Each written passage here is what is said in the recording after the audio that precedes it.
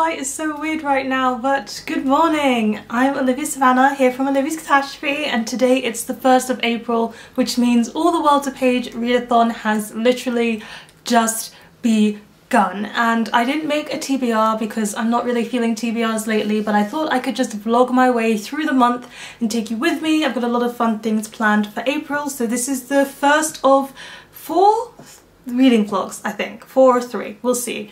So as it's a Friday morning, on Friday mornings before work starts at 9 AM because I work from home on a Friday usually, I take a walk and I go and do my food shopping. Sorry about the weird lighting. I also wanted to let you know that I'm going to be starting my very first book of the readathon. I am Team Tragedy and one of the prompts is to listen to an audiobook. So I will be listening to an audiobook as I walk to and from the shops this morning. I will be listening to Hunger by Roxanne Gay. This is a memoir that Roxanne Gay has written about her body, about hunger, about her body image and food. And it was recommended to me by Kevvie. I love her channel, and whenever I watch it I always say the beginning with her, "Hey y'all, it's me Kevvie." I just find that so much fun. But anyway, yes, so because she recommended it to me in the comments and she said reasons why I would like it, and I thought, those are reasons why I would like it. I should stop letting it ferment on my Kindle and actually read it. And I thought listening to it because it's non-fiction would be a good one. It's not a long audiobook, so therefore it will be very good for me to tick off something from this readathon at the very start.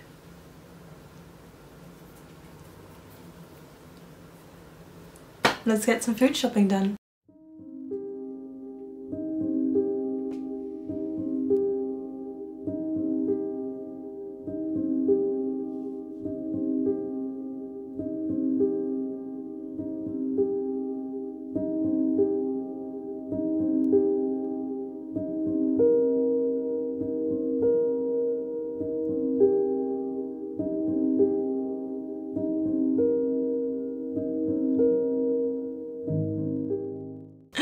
It's the end of my work day, which means it's officially the weekend, and I'm so ready for this weekend. But let's do a bit of a reading update. I did listen to 1/3 of Hunger while I was walking to and from the shops and unpacking the shopping and everything, and it's off to a very good start. I will say that part 1 felt very repetitive. It's very short, it's just the beginning. It reads very much like an introduction, but I did find it a bit too repetitive for my liking. But then the story kind of kicked off and it went back to her childhood and kind of the starting of her situation with her body and eating. And I don't want to give anything away, but there is a big content warning for this one, so I'll leave that down below as the first content warning for this book in my description box down below. But hearing about her journey and her reasons why she fell into the habit of eating really brought up the concept and a good reminder that you shouldn't judge people by their appearance. And there's lots of ways that you can judge someone by their appearance, but assuming that you know their story, especially in terms of fat people, is one that people really make a lot. And it was just nice to see her kind of unpack that. But when it started to get more personal, I can't deny her personal story. I can't say that's not legit. Like, it's heartbreaking to read about, and it's a very moving memoir, but at the same time I can say that the writing style just isn't for me. I feel like sometimes she's trying to be poetic in the ways that she uses repetition, and it doesn't work for me. It just falls a bit flat, and I don't know, there's something about the way this story is told that I'm not connecting to it as much as I hoped I would. But I can't exactly put my finger on what it is as of yet, but maybe if I listen to the next 2/3 I'll be able to tell you. Also, I just want to take it back. When I said that it was a short audiobook, I now acknowledge that 6-hour audiobooks are not short audiobooks to most people. I don't listen to too many audiobooks, and when I do, it tends to be long, big reads, like 20 hours plus. So that's why it's short to me, but it might not be to everyone. And I am listening to this on Script. Script is a great app where you can listen to as many audiobooks as you want in the month with your subscription. They also have ebooks on there. So if you want a bigger ebook choice, but you also just want to be paying for your audiobooks and your ebook subscription all in one, you can do that with Script. They have podcasts, they have newspapers, they have quite a lot. And if you would like to try their program for 60 days for free, you should click the link in my description box down below, and if you do so, I also get a free 30 days of using Script, so it supports me too. I just have to mention that. But one more reading update. While I was on my lunch break, I started to read the book of Form and Emptiness by Ruth Ozeki. Of course, I'm one of the people who take off the dust jacket while reading, so this is what the cover looks like. That's the cover. And this one is longlisted for the Women's Prize. I'm reading it because Canongate do monthly read-alongs and I am joining in. So as April has started, I've started to read towards the first chunk, and on my lunch break I read 50 pages. I actually already started this one before, so I just restarted it. But yes, I read 50 pages and I already love the 50 pages I've read. This one follows Benny O, and he's a young boy and his father dies suddenly. After his father's death, he starts to hear voices, and these voices are the objects and items around him kind of speaking and talking, and it becomes very overwhelming, and Benny finds refuge in a library. But so far in these first 50 pages, it's really just focusing on the grief. If you've watched my eclectic tag, you know why this book is immediately pulling to me with that theme. But it also does such a good job of not just looking at Benny O and his grief, but also his mother and their relationship, and it's just talking about the family unit and how they came together and how they came to be, while also simultaneously being in the present day timeline where they're suffering from their grief. And it's beautifully handled and beautifully written. Ruth Ozeki's writing style is lovely. Really enjoying this one. Straight off the bat, I can predict that this is either going to be a 4-star or 5-star read for me. But it's a big book, and this one is going to be towards my big book prompt. But it's Friday and I've got plans, and those plans are hair plans. It's time for this hairstyle to go and for another one to come in. So while I'm undoing all of these plaits so that I can wash my hair, I'm going to be watching a film, and I'm going to be watching, I haven't actually checked that it's available online, but I want to watch the latest Fast and Furious because it's the only Fast and Furious film I haven't seen. And if you don't know, hi, I'm Olivia-Savannah and I am trash for the Fast and Furious films. I love the first one, it's my absolute favourite. 7 was wicked as well, my second favourite. And since then, most of the rest of them are just actually trash. They're just so bad, they wouldn't happen. But I like seeing fast cars and I like seeing the found family dynamic. So I'm gonna watch it. It's time to undo this, give it a wash, let my afro breathe for a bit, and then tomorrow I am going to get my hair done. Colour is going to be decided in the shop, and I guess you'll see the style in a bit.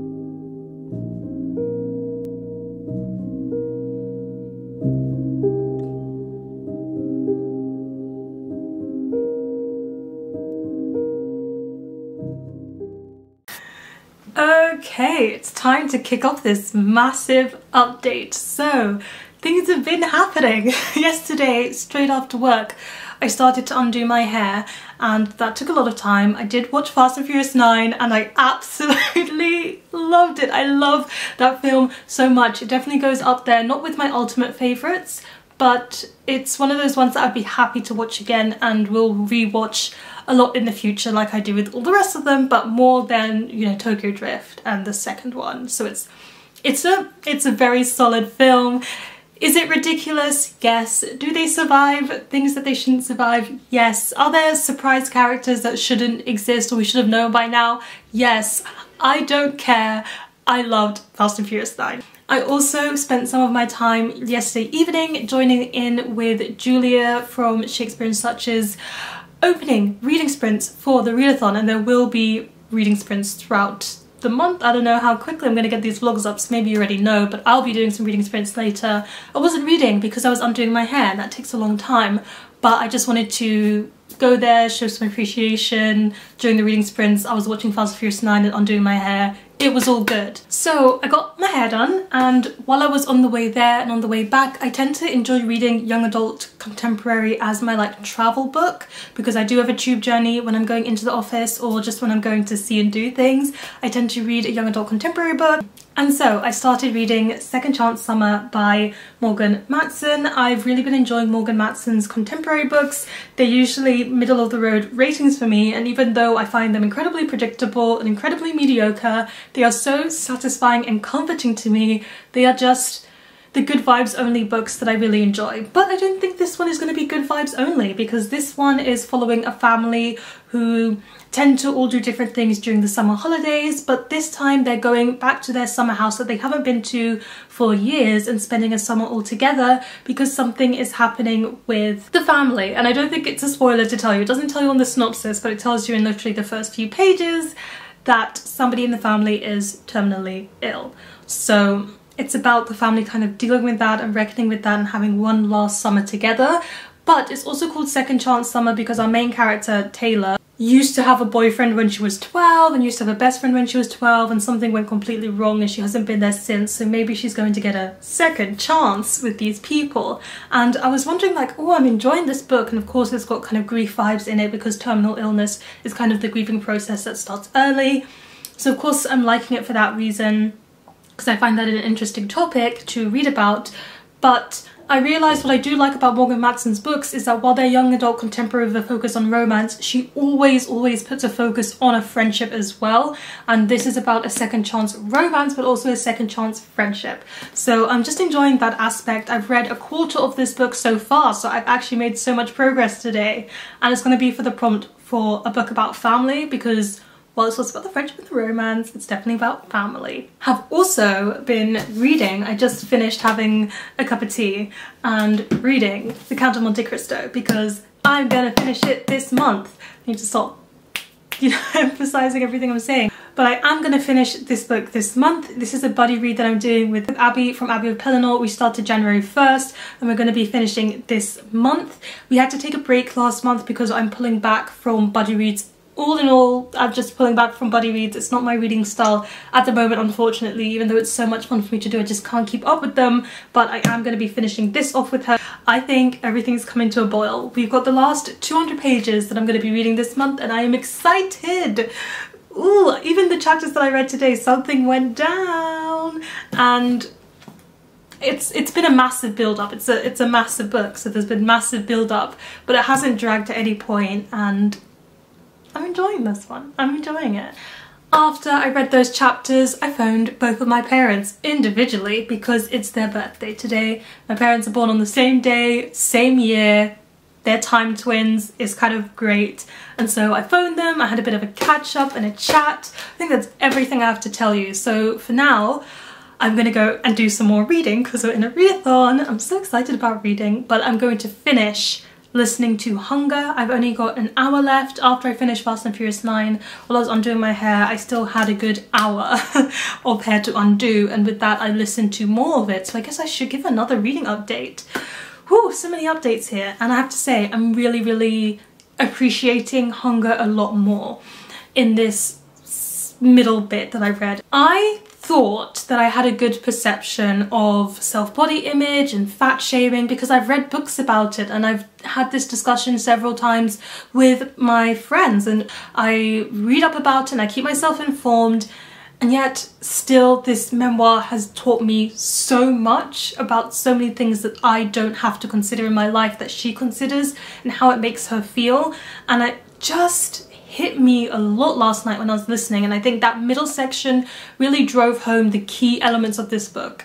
And if you're feeling a bit wavery at the beginning, I say just push through like I did, because when it gets to the thick of it, this book really just takes home how much what other people think about your body, the way they act, the way they even look at you sometimes can really affect you. And some of the things that she was talking about I could relate to from the perspective of being a black person, or I could see traces of it in the disabled narratives that I've read, and it was just something I just had never really put the pieces together that I put together while I was listening, and it's just so valuable to hear her personal experience as well. But yes, I'm gonna get some ironing done because I've got clothes that I need to iron, and I like ironing. It's therapeutic to me. It's one of my favorite things to do, to just chill out, which I know is strange. So tomorrow morning I'm gonna have a cup of tea, and we should choose the tea from the tea calendar.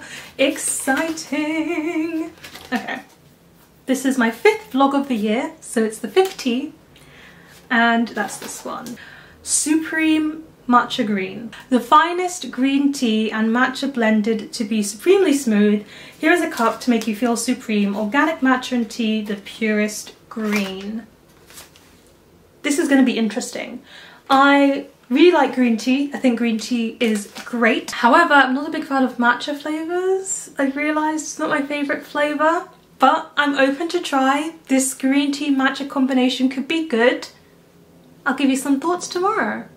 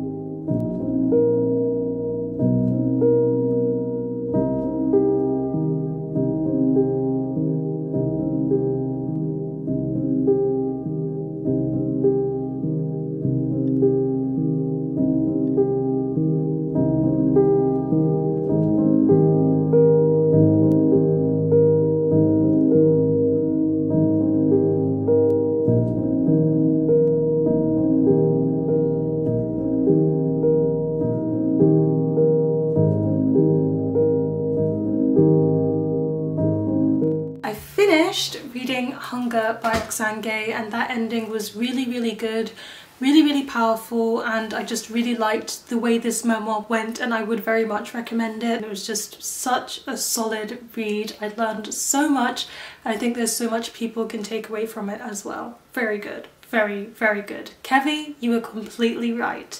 And with that, I ticked off the prompt for King Lear. If only characters saw past their pride and greed and listened to each other, listen to an audiobook, that is done.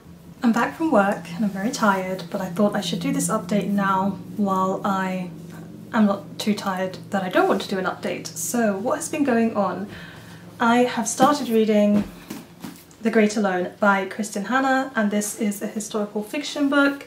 It's about this small family of a husband, a wife and a daughter who moved to Alaska because they inherit a home, and it's just about them trying to survive in the wilds of Alaska in the Great Alone with this small village. And the dad is an ex-soldier from Vietnam, and you can clearly see that he has PTSD and the effects of that on the family.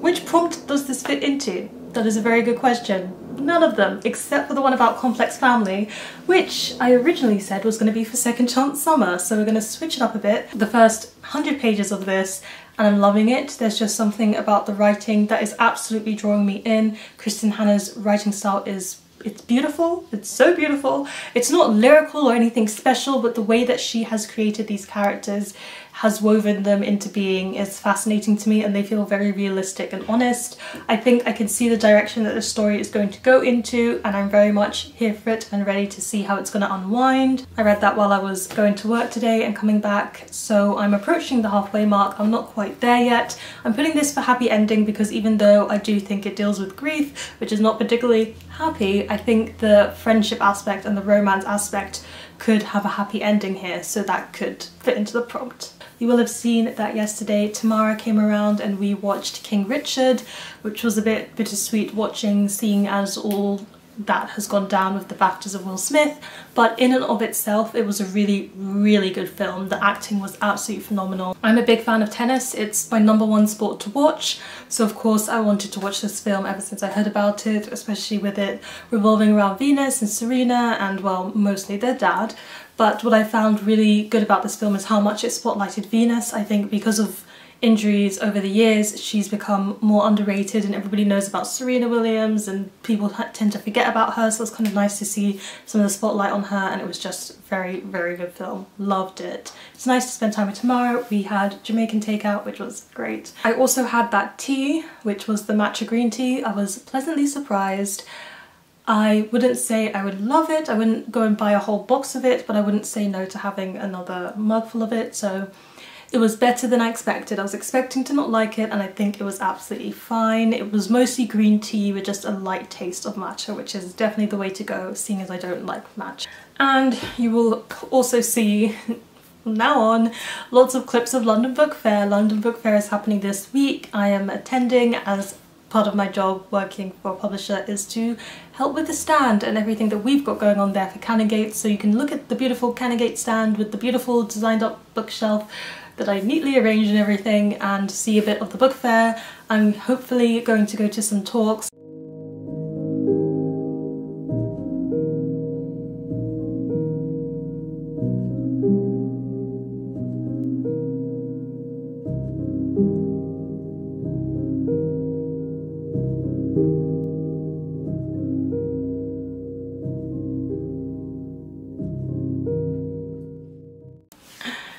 I'm back from another day at London Book Fair, another day at work, and all I have to say is that today I had time to see Maggie O'Farrell give a talk, which was really amazing. As you all know, I loved Hamlet so very much and was one of my favourite reads of last year, and it was just so good to hear her talk about the configuration of Hamlet, how she wrote it, how she got her research and facts, and what it was like for her writing it as someone who is both a mother and a daughter. And it was just so fascinating. She talked so well, and there were quite a few questions about some of her other work. She's got an upcoming book that she talked about for a little bit, but she also talked about her non-fiction book I Am, which I was gifted for Christmas by Dom from Dom P Is Here, and it makes me want to read it right now, but I've decided that that's not a good idea.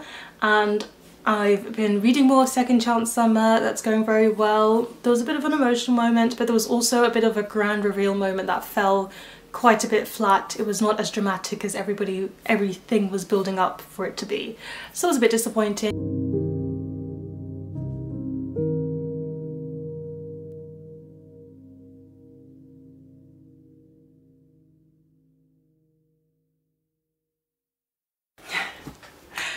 Hi, I hope you enjoy the yellow glow from my evening light that I tend to use, and the scented candle is making my room smell like green lemon tea, which is lovely. London Book Fair has just finished. It's been a lot of fun, but also very exhausting. I got to meet Leanne from Leanne Rose, which was nice to see her in person. She was absolutely lovely. I got to see Stacey Halls in a talk. There was a talk which was all about how authors write and how they handle their writing process, and it was with Stacey Halls, Tim Sullivan, and also Mindy Johnson. So it was nice to hear all of their thoughts, but I was especially there and excited for Stacey Halls. I've only got 50 pages left of Second Chance Summer. All I really want to do is read classics and read Morgan Matson. That is the mood that I'm in at the moment. I've really enjoyed Second Chance Summer. There's just something about the way it's describing family that I find really beautiful, and everything that I said I liked about Morgan Matson is in this book, and I'm just really enjoying it. Count of Monte Cristo, I've got a cup of tea and I'm just about to read my next 2 chapters of this. A lot has been happening. It's been quite suspenseful. We have crossed the 700 page mark, which means we have about 200 more pages to go, just under 200 more pages of this chunker to go, and some things have been revealed that are very exciting. It's so hard to talk about this book without giving any spoilers, but it's good. Basically, I just want to read this and the Morgan Matson and Phantom of the Opera, which I will be reading very soon, but not yet. Not yet. I'll get back to that soon. So the situation with the Phantom of the Opera is I've only got 100 pages left, but I'm gonna count it towards this readathon because we don't have any rules here. You can finish books that you've already started in previous months. We've always said that the readathon is chill, so I'm going to take advantage of that and read the last 100 pages of The Phantom of the Opera and count it for this readathon.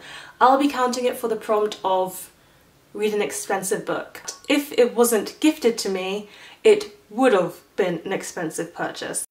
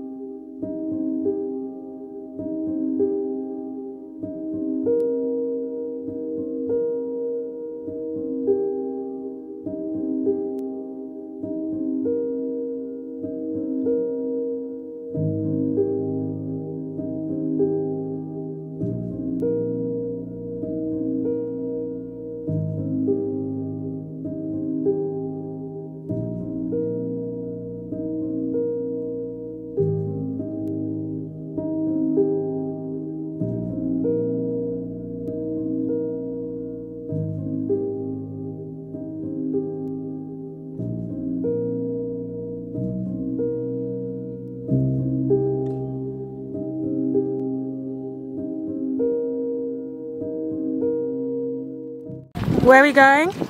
So we're in Seaford and we're walking to Eastbourne up a Seven Sister Cliff. And who's this? This is Tom, my boyfriend. Hello, I'm Tom. New introduction to Olivia's Catastrophe.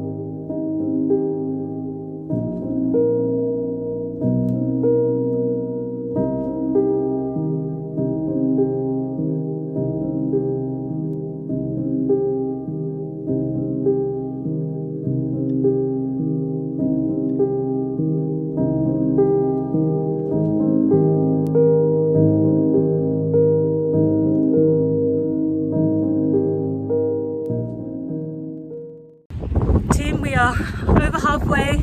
How are we feeling? Good? Good.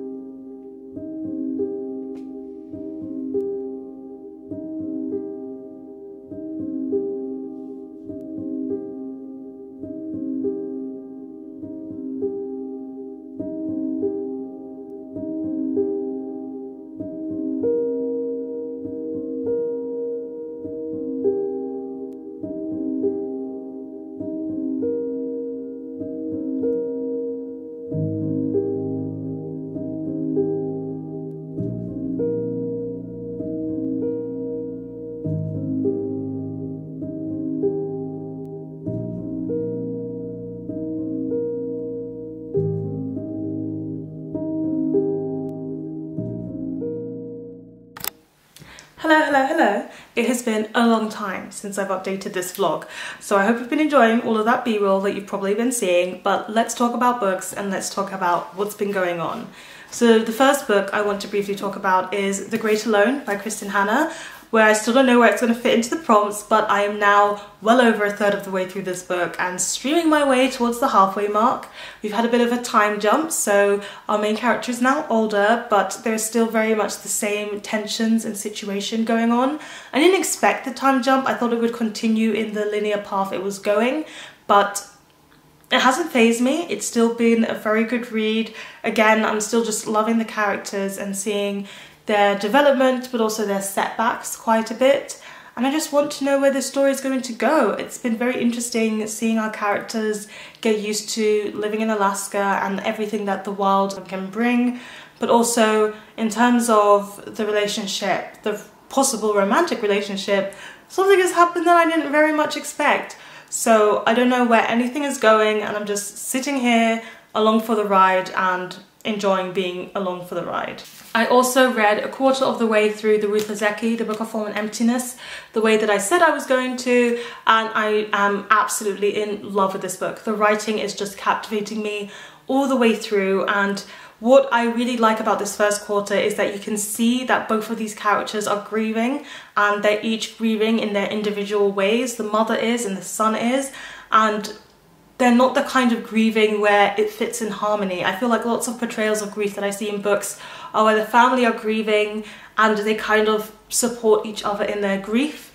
But these two characters grieve in very distinctive and different ways, and what they're facing in life, the mother in terms of the threatening of unemployment that continues to happen to her, and the son in trying to grow up, and he started to hear these voices of these objects. they're both grieving in very distinct and different ways that clash each other, so they can't support each other through their grief and they don't understand each other, and the book is emphasizing that so well. And you can see Benny and him hearing the voices of all of these objects as a metaphor for mental illness, if you'd like, and it's just done so well. I think I'm gonna love this book. 5-star prediction.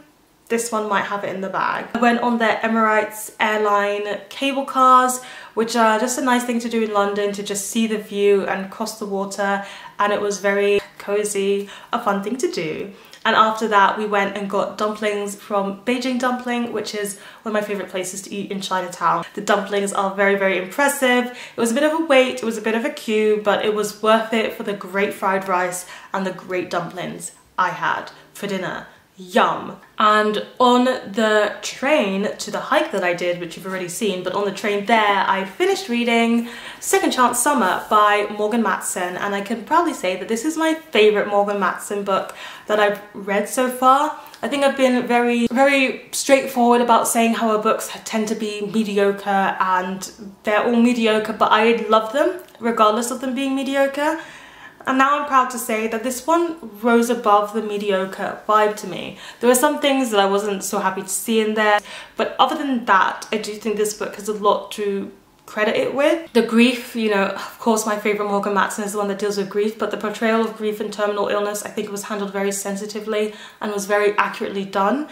As someone who has slowly lost people to cancer before, I think the representation and portrayal of that just was very accurate, and yeah, it was done very well and it felt very truthful. And of course all of the experiences with cancer are very different and individual, and you can't say that all of them feel the same, but to me this kind of reminded me of certain things and struck home, and I thought it was done very, very well.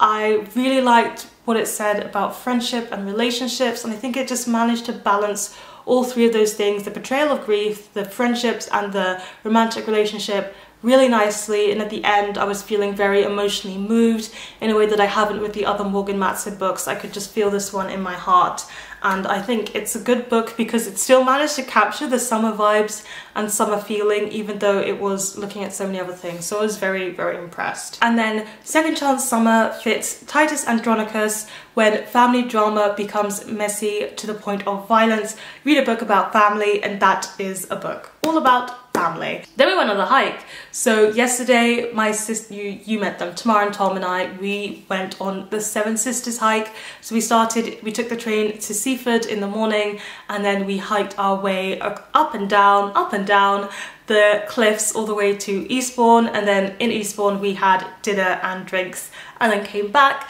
to London, and it was really, really nice. I'm someone who really loves hiking. If you've watched any of my Australia and New Zealand vlogs, and even if you were here back in the early days when I had my Spain vlogs, you will know that I really adore hiking and being out in nature. I think it's really fun. I think it makes me happy and it's good for me, and it's something that I've missed being in London, and I haven't seen the sea in absolutely ages thanks to the pandemic. So getting to see the sea was just a blessing in and of itself.